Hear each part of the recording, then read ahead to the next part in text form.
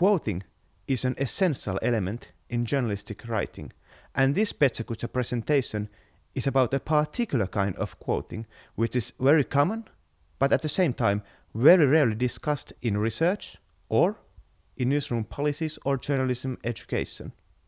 Actually, so far this phenomenon hasn't even have a name, but now it has. It's translingual quoting.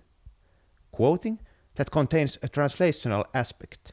In other words, such quoting where the original discourse on which the quote is based is translated during the process of quoting. Okay, what's translingual quoting in practice? Here we have an example from a Swiss television program called Telejournal. It deals with a demonstration in Beirut, and here you can see screenshots from the item. The item also consists of 2 quotes, and the quote we are focusing on now is by a female demonstrator. Originally, the demonstrator spoke Arabic, but in this item her statement is translingually quoted and thus presented with a French voiceover, like this. Nous voulons la culture, l'éducation, les moyens de transport, pas les armes. Nous désirons apprendre, progresser et mener une vie normale comme tout le monde. Before we take a closer look at this example, let's have first a broader view on the phenomenon at hand. Based on both theoretical and practical insight, it's apparent that there are 2 types of translingual quoting. Let's call them TQ1 and TQ2. And these 2 types differ depending especially on the context in which they take place. TQ1 refers to a process where ready-made media items are translated into another language as a whole. For example, in different language editions, or when one media agent exploits foreign newspapers or magazines by citing their content in another language. One typical TQ1 occurrence is when multinational news agencies produce interview material and then distribute it to national broadcasting companies, and these companies adapt the material and combine it with other raw material from their own information gathering. TQ2. There, both the interview for and the writing of a media item is conducted by a single journalist, but in different languages. TQ2 is commonplace for foreign reporters who work in remote areas, at least linguistically remote areas. However, it's commonplace also locally. For example, when a journalist interviews an immigrant, one of them or both of them might not be speaking their native language. And this asymmetry of language skills is likely to have an influence on the process of translingual quoting.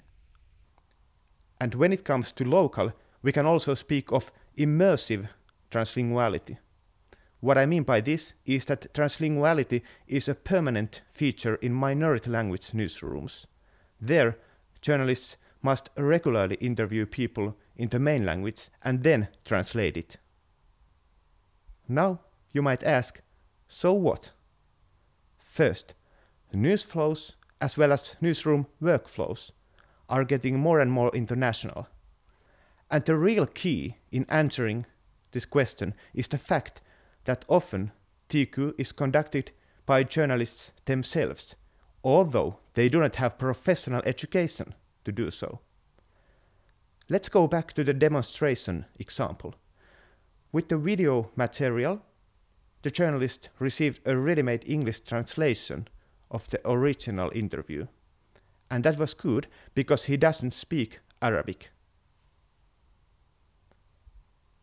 In a retrospective verbalization, he acknowledged that translations are always adaptations, and furthermore, because he has no Arabic, he has to rely on the ready-made English transcript, leading to a more approximate result.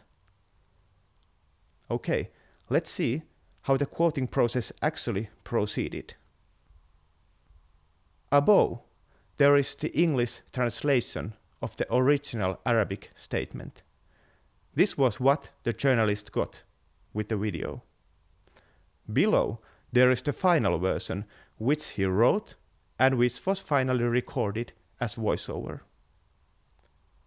Now, let's focus on one particular issue. Most likely the phrase streets and tires, which was a literal translation of the original Arabic, refers to the habit of burning tires in the streets during riots so as to produce dense smoke. However, the journalist interpreted this linguistic cue as though it referred to public transportation and formulated his translingual quote accordingly. So, based on this analysis and a number of similar case studies, I could say that first, journalists mostly translate quotes by themselves, and their decision to do so is often only based on their personal assessment of their own proficiency. 2. Then, typically, there are nobody in the production process to notice if some mistakes take place during translingual quoting. 3. Decisions relating to translingual quoting are often made on an ad hoc basis, and therefore the current practice is vulnerable to mistakes.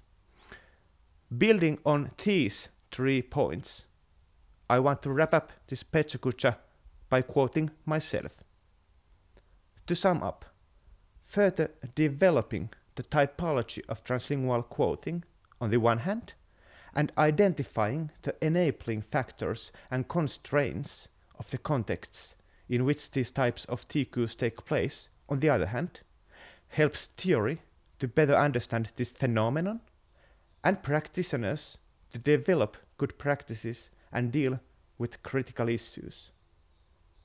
Furthermore, the powerful gatekeeping function that journalists perform in modern societies, combined with the fact that readers are more likely to trust in and realign their own views with directly quoted ideas than with paraphrased ones, extends the scope of influence of the translingual quoting phenomenon far beyond the walls of the newsrooms. That's it.